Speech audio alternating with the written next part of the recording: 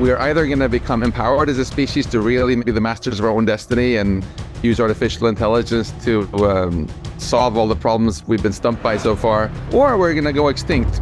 I think you have said that when it comes to AI, we're not in an arms race, it's actually a suicide race.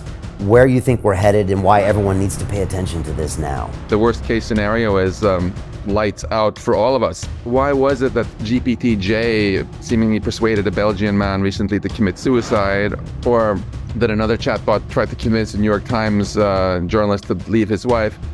It was not because some engineer involved in building it was like, ha ha ha, I'm gonna mess with these people. No, it's just they had no idea it was gonna do these things. They're gigantic black boxes. Pressing the start button is basically like playing Russian roulette. That's why the biggest threat right now, I think, is instead coming from the private market, where everybody is just trying to make more money. You can make a lot of money on things in the short term, even if you don't understand how they work. There's no history on this planet of a less intelligent being ever either surviving or having any type of reality that they used to have. There's a good argument to say this is really important to stay aware of. If we're up against something more intelligent and it wants to get rid of us, it'll be in a way that we can't even imagine. And probably for a reason also that we can't imagine. If we get this right, there's just an enormous upside.